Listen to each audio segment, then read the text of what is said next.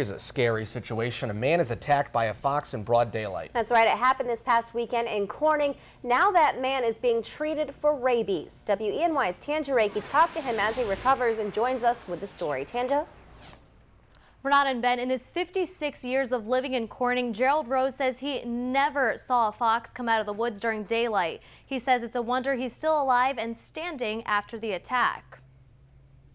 76-year-old Gerald Rose was simply cleaning his lawnmower on Saturday, but a potentially rabid fox had a different idea. Well, you either stay alive or get back up on your feet, because that's what I was working on, you know, because he kept coming through my throat and face. Barely able to stand on his own 2 feet, the attack left Gerald winded. I was wondering I didn't have a heart attack, I mean, because of my age, you know, and I was out of breath when it happened. After, you know, I kept pounding them off. But Gerald said he had to paw the fox off at least 5 times. Here's what it did to his working gloves within just seconds. Because I was all blood, and my hand was all tore up. The skin was coming right off.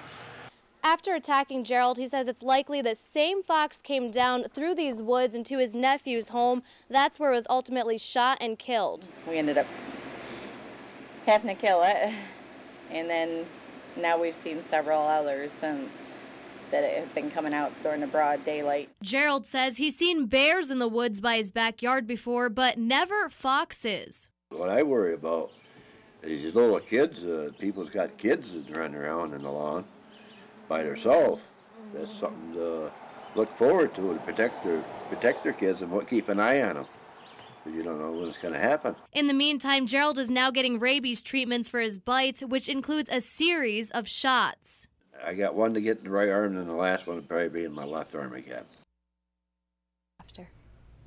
We spoke to the Steuben County Health Department, and they suggested some tips for people and pets. They say to make sure your pet is vaccinated and get a booster shot if it has been in a fight with a rabid animal. And for people, get immediate attention if you fear you may have been infected. Tanja Rekhi, WENY News.